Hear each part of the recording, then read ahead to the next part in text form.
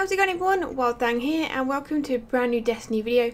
So our weekly friend has come back. He's back in the tower and he's down by the Vanguard. I'll show you what he's got.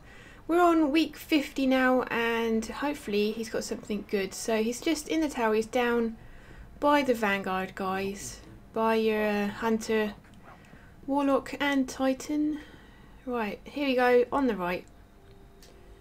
So let's see what he has. So first off, he has the Eternal Warrior, which is a new exotic for the Titan.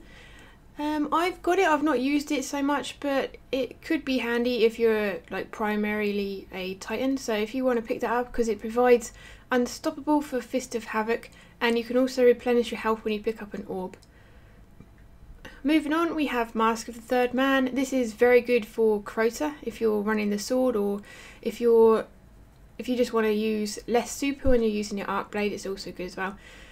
So yeah, when you pick up orbs, you gain health, and arc blade attacks use less super energy. Moving on, for the Warlock, we have the Starfire Protocol. Gain an additional fusion grenade, carry more ammo for fusion rifle, and carry more ammo for heavy weapons. So you don't have to worry about boots if you were in this. So that's very good as well. The stat roll on the Mask of the Third Man is extremely low. Let me see if I've got mine. See, mine's got 135 intellect and the one he's selling is only 102. So that's a very bottom of the range helmet, unfortunately. Moving on to the weapon, he has got the Thunderlord, and if you guys have not got that, pick it up. I'm surprised that he sold the two best exotic heavy guns in 2 weeks. Like back to back, that's just crazy.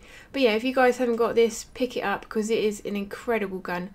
The more you fire it, the faster it fires, and its arc damage, and also it just looks badass. It looks so cool, and you've got loads of different perks on this. So you've got Field Scout, Perfect Balance, you've got Flared Magwell, Feeding Frenzy, and Lightning Rounds. This weapon fires faster and more accurately the longer the trigger is held, and the fire rate on this thing is just insane. When you continuously fire it, it's just crazy. Obviously he's got exotic shards as well, and an exotic chest armor engram. So if you haven't got some exotics, but buy that. Buy these first if you haven't got this one, just in case it drops in an engram. You don't want to get doubles. You don't want to buy this and then get an engram and get the same thing, because that's just heartbreaking.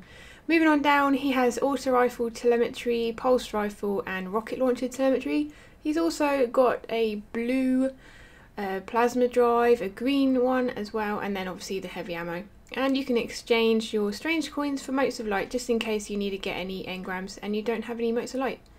So there you go, guys. My advice to you is definitely pick up the Thunderlord.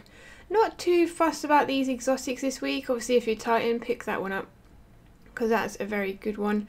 Yeah, this one's a very low stat roll. I would pick it up if you don't have it, but other than that, it's kind of really bad, to be honest. 102. And if you love using your fusion grenades and like annoying everyone in PvP, then go ahead and get that as well.